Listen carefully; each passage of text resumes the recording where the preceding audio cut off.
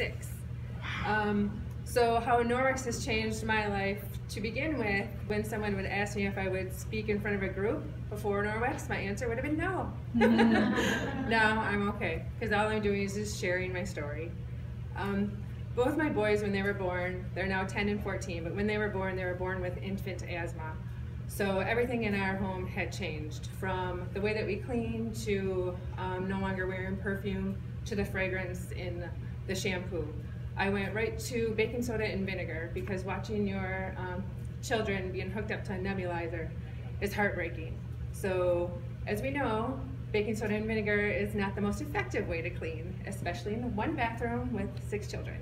So Dad would load up the boys and everyone else into the minivan, and they would go on a venture, even if it was just 2 hours of driving, so I could clean the only way that I knew how to get everything clean. With fans and vents and windows open in the winter is lovely, but I needed to air it out as much as possible for the boys to be able to breathe when they came home.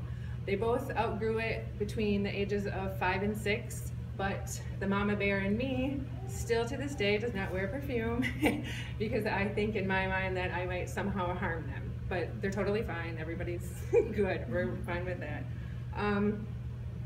In 2008, Lee and I both lost our jobs. We worked for Lear Seating, and they made seats for General Motors, so we had one customer.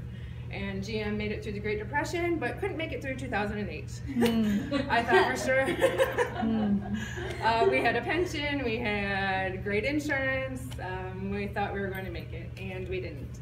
We had to make a quick decision. It was a life-changing event, and we were devastated and right in panic mode. We had 1 week to figure out if we were going to look for another job or they were going to send us to college. Because the market was so saturated with everybody looking for a job, we decided to go to college. The closest one that I could go to was 45 minutes away, and I went for graphic design. And Lee stayed at home and did online schooling, so we had someone always there at home with the kids. I know where I'm going. So at 40 years old, I graduated college, and our youngest started kindergarten. I thought both those things might happen, but not in the same year. I was invited, anyway, I found a job as a graphic designer. So in my mind, it was me going to create things. I'm going to change the world. I'm going to do public service announcements. I'm going to feed the pig. It's really going to be something. That's not what I was doing at all.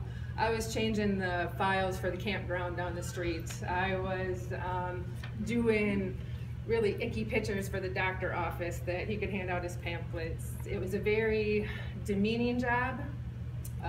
It was very negative in that office. It was, I would cry on Sunday nights because I didn't want to go to work on Mondays. It was rough, and when your kids see you so unhappy, it's time to make a change. So in 2011, I went back to factory work. We had a family meeting, and I'm like, I need to go back to factory work because that's where the money is, and that's where the insurance is, and everything's going to be fine. And the little ones were so small, they couldn't really remember factory work, but that meant second shift, and that meant me away from my family again. That meant I didn't have bedtime or any of that. So in 2011, I went back to factory work, worked 12 hours a day, 7 days a week for the first year and a half. Not the fun mom, definitely not that.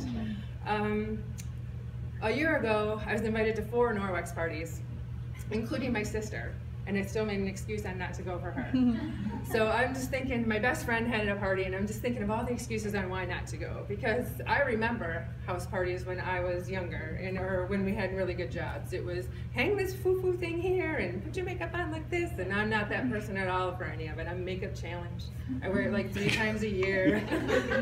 If it's not a picture of my family, it's not going up on the wall. If it's not handmade, you know.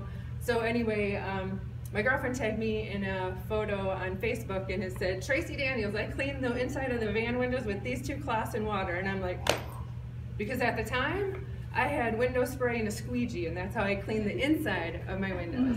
I'm like, what? I'm like, okay, I'm going. So I went to the party, and Darcy was the consultant, and I'm like this the whole time.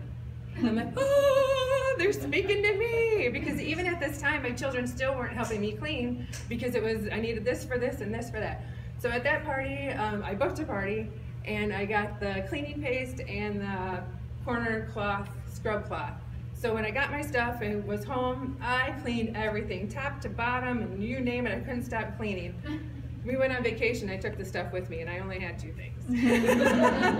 So my family's like, Mom, you need to sell this. Mom, you need to sell this. I'm like, I don't need another job. I need another job like I need a hole in the head. So I had my party. It was everything went fine. I got more stuff. I did more cleaning. I'm like, hey guys, help me clean. So anyway, my family's still, Mom, you need to sell this. Mom, you need to sell this. I'm like, no, I don't. So this one cheers me up, but I'm gonna make it through. So my 9-year-old and I are going to bed one night. And he said, Mom, I really want you to reconsider selling Norwex. And I'm like, why, Kian? And he's like, because I think you can help somebody just like me, Mom. So when your 9-year-old sees the bigger picture and you don't, it's time to listen. So I started selling Norwex. I called Darcy and I'm like, okay, you get me. She's like, I don't know what to do with you, but okay. So anyway, it's been a year and we figured it out. So how Norwex has changed my life. On August 21st, I went to that factory job. And when I punched in, they took me to the office and they said, Tracy, we're downsizing and we don't need you. My boss was crying and I patted him on the arm and I said, this is just what I needed. I said, I will be okay, and if you think this is the worst thing that happened to me, you're sadly mistaken. It's the best thing that happened to me. I went to national conference. I built a team just in the time in which we have came back.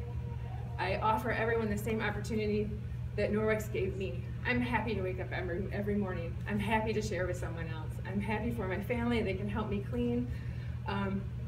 Norwex has the possibility to send me to Mexico instead of the unemployment line. Because of their factory jobs, that's the only trip they ever sent me. I'm okay standing up here and almost crying in front of you 10 times. I'm okay telling you my story.